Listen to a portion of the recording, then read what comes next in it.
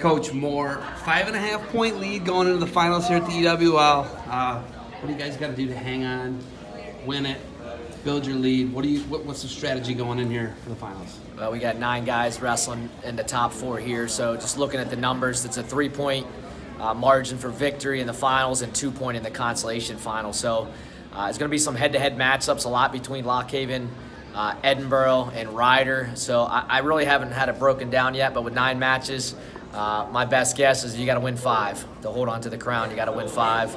A lot of head-to-heads. It may come down and be a little bit different, but big matchups. Obviously, 157, Alice Clucker against Shomers, and heavyweight with Billy Miller and Thomas Haynes. So those are the two of the key matchups, along with the 7 other weights that we're competing in this evening. But it's good. Things are going well today. Guys are wrestling hard.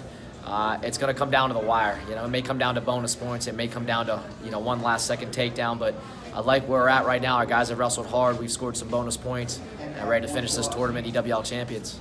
Look at 165, huge, the matchup, the marquee matchup of the whole entire tournament. We got what we want, right?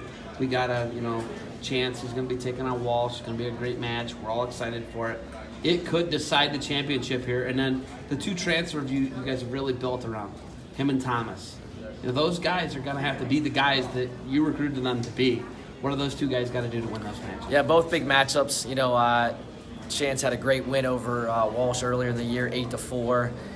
Wrestled a great match, showed up, competed hard, stayed in good position. So he has a good game plan. I think he'll be ready to go. But Walsh is a gamer. We've seen him at the national stage. We've seen him with some big throws. So he's a gamer. So that's going to be something I think the fans are going to get their money's worth for that matchup. Heavyweight, 3 times last year they matched up. Haynes coming out of 2 out of 3 over Miller. Riding time was a difference in 2 of those matches.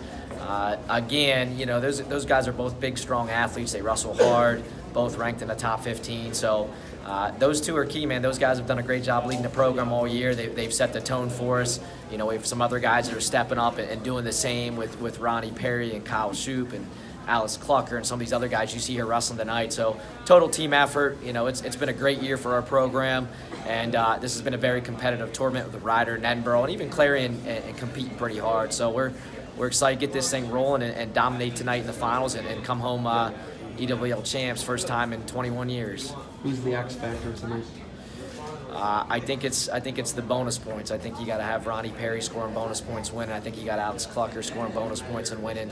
I think there's really no key matchup. I think it's just more winning the close ones and scoring bonus points.